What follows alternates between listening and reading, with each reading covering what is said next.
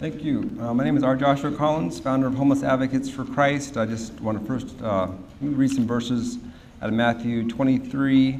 And Jesus in Matthew 23 says, "Woe to you, scribes, Pharisees, and hypocrites." Then he goes on to say that you've neglected the weightier matters of the law, judgment, mercy, and faith, and that these Pharisees have strained at a gnat and swallowed a camel.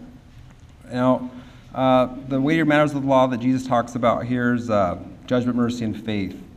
And we've all, of course, fallen short of God's perfection. We all need Christ's blood forgiveness through His shed blood for salvation. It's our only hope.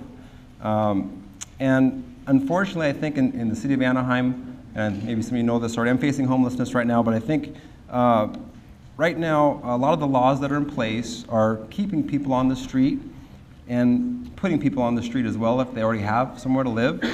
And these laws that are being passed, right, are a lot of times the cause of why people are still on the street or getting put back on the street. A lot of these codes and things like that. So if that doesn't change, it's not going to, of course, help the homeless issue. Of course, Jesus was homeless, as we know.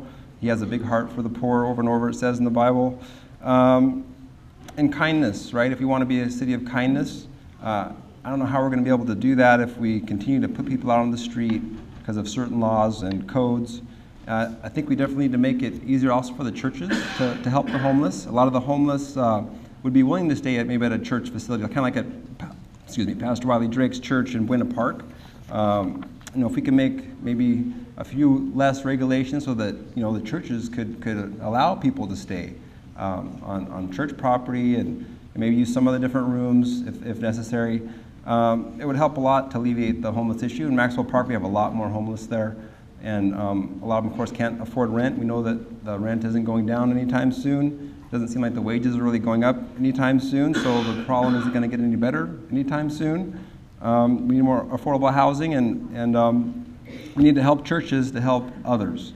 And if we can't make that happen, it's just, we're self-defeating. So I just want to encourage the council to work on that, and to be the city of kindness that you want to be, and just try not to burden God's people that are trying to help others. Of course, I'm facing a situation where it's kind of maybe making it a little bit harder for me to help others, to reach out, and I'm kind of trying to work around it. Some of you guys already know what's going on, but I just really would like to see some change. But anyways, thanks so much for your time. Appreciate it.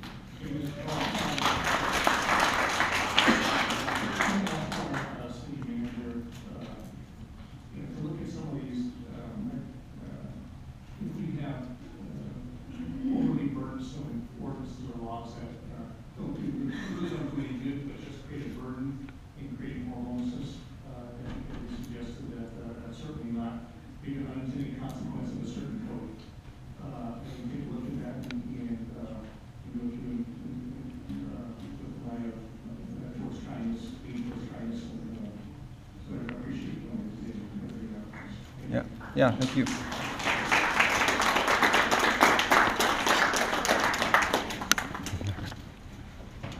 Welcome. Good evening, Mayor, City Council, Bob Brown. First, I'd like to echo your view on item 27. I think if everybody is going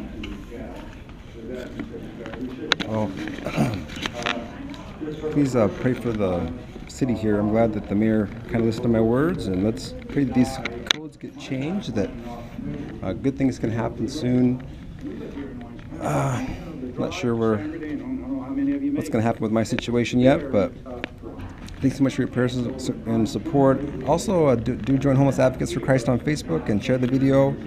Pray for change. We're making a difference, I believe, and I see a lot of other advocates here, so I'm going to get back to the meeting, but just really appreciate you guys out there that are so supportive. And anyways, may God bless you as you seek first His kingdom always. Bye-bye.